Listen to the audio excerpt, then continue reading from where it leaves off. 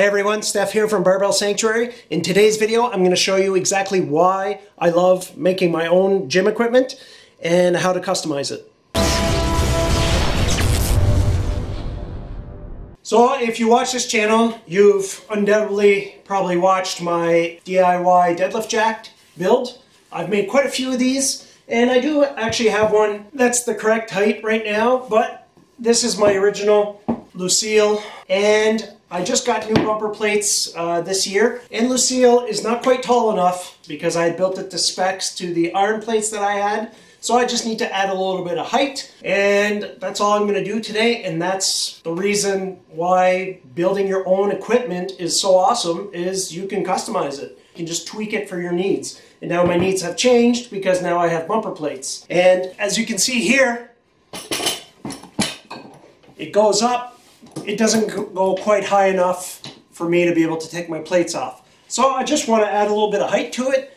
And I have this old piece of rubber flooring left over, so I think I'll just cut this out and put it underneath it.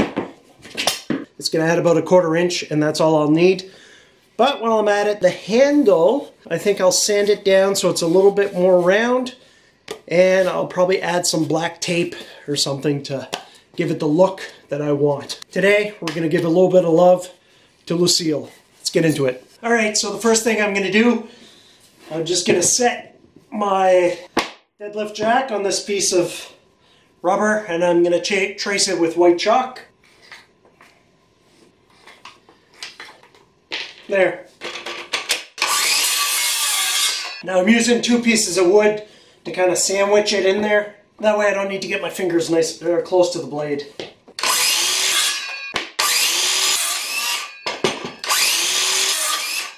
There. Perfect. Now I'm just going to screw it on the bottom. I'm just using these Phillips screws. Oh my, it's cold in here. It's kind of cool.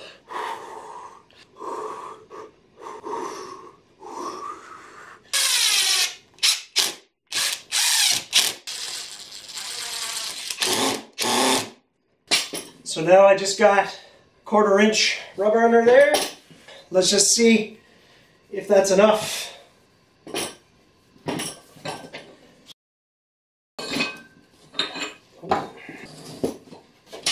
Alright, just add a little bit of height.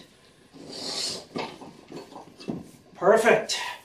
I'm just going to confirm with my 45s that that's good. Yeah. Now it clears. There. And the rubber is kind of nice addition on the bottom. There. Good to go. Let's bring this over to the vise, and we're going to round off that handle, and I'm just going to sand off the little edges here. Finish that off.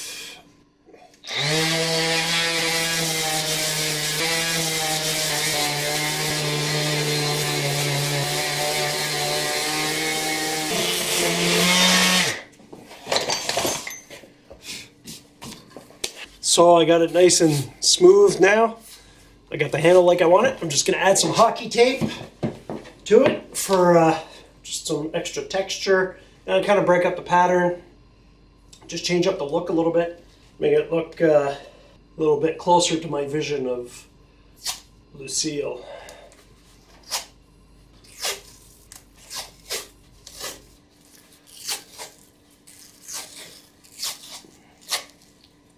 And I'm all done. My few modifications. My original DIY deadlift jack. I like the handle now. It's more rounded, better grip. And there she is, LUCILE. And she works a lot better now. There.